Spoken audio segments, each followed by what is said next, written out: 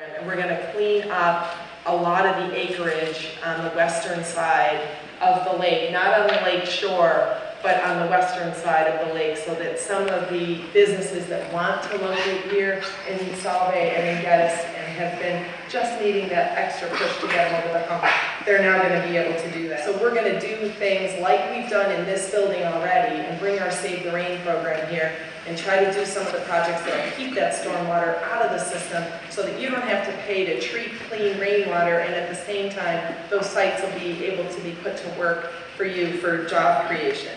One major improvement, and we highlighted it for the governor, this project is going to improve Bridge Street. From the State Fairgrounds over on State Fair Boulevard all the way to the village at Milton Ave. That street is not at all pedestrian friendly, and it's a real welcome mat for the village of Solvay, and we would like to, when people are coming to the new site or people are coming to the State Fairgrounds, we'd like it to be an easy, beautiful walk into the village of Solvay. It'll help the businesses in Solvay if we can capture some of those million people that come to the State Fair and have them be able to walk up the street. We have beautiful pictures of what we've been able to accomplish in the last year. I don't know if any of you have seen University Ave in the city of Syracuse or Water Street. We want to create a complete street where people will be able to walk, bike. We're going to bury the utilities, and we're going to make the street a beautiful welcome mat for people that are visiting the village of Solvay. I'm also very proud to tell you that we have money in this project to improve the streetscape on Milton Ave. We're going to redo sidewalks, plant trees, put in lights and bike paths, and that main street in the village of Solvay will get a much-needed facelift. There's housing as part of this project. There's $10 million in this project for housing. $5 million of that will be set aside for senior housing. There's something really remarkable about the village of Solvay and the generations of people that stay here, and we don't have the housing stock in the village of Solvay to make it easy for people who want to stay in the village that their grandparents grew up in, that their parents grew up in. Solvay has a real proud tradition, and we want to make it easy for people who want to grow old to be able to do so in the village of Solvay. So money will be set aside to create senior housing as part of this project, and the additional $5 million will be to help create new market rate housing. There's money in here for deconstruction. There are areas that are suffering from a little blight, and we want to have money set aside for deconstruction. There's facade improvements. The legislature chairman has insisted on a matching grant for homeowners. If homeowners are willing to put a little of their money into their houses to spruce things up, the county is going to do the same in partnership with the state. There's small projects as part of this, medium-sized projects, large projects. There will be something for everyone. The governor has set very high goals for minority and women-owned businesses to participate in projects. And not only has he increased those goals, but he's exceeded those goals. And we're committed here to do the same thing.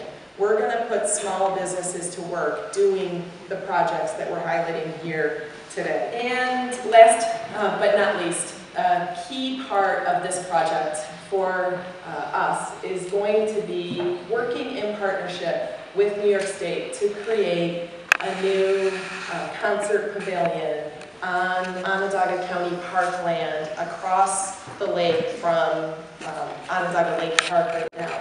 This is a drawing of where it'll be on the site, but you'll all be happy to know that we're actually going to look far and wide. We're going to have a wide open competition for architecture. There's some very interesting facilities that have been built around the country and around the world, and we're going to have a competition for an architectural project right here on the shores of the lake.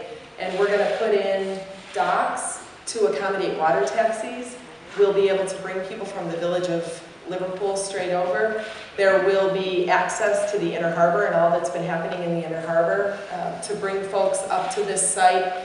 This white line that goes around is the extension of the trail, the Loop the Lake Trail.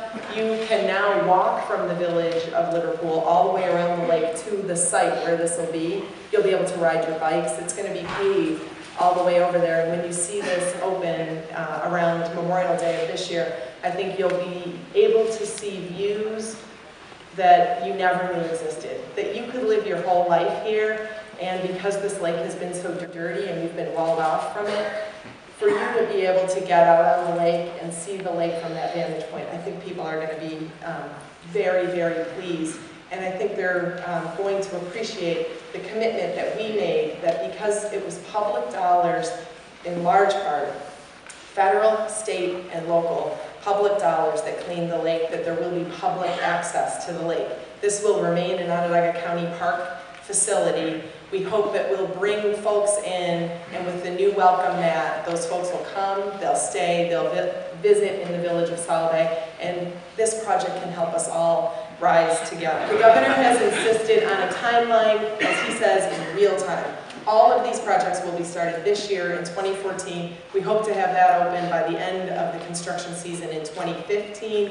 And I hope that you will very, very quickly see the improvements. The county is going to bring parks, facilities, our water, environment, our community development, all hands on deck. We appreciate the leverage that the state is giving us, and we're going to make this project happen well and happen quickly. This is overall about a $100 million project. A key part of this is going to be that Onondaga County Legislature is going to direct the $2.5 million in casino money that we now get because the referendum passed. We will not get a casino in Onondaga County as a part of that deal, but we will start to get some of the revenue from the Turning Stone because of the deal that Governor Cuomo has put together. So that money will leverage $50 million for this project. The state is committing $30 million. We have our sewer fund, our community development fund, our village improvement fund. It's all hands on deck. We expect $100 million will be invested publicly that we think will leverage even more in private development in Solvay in the next year and a half.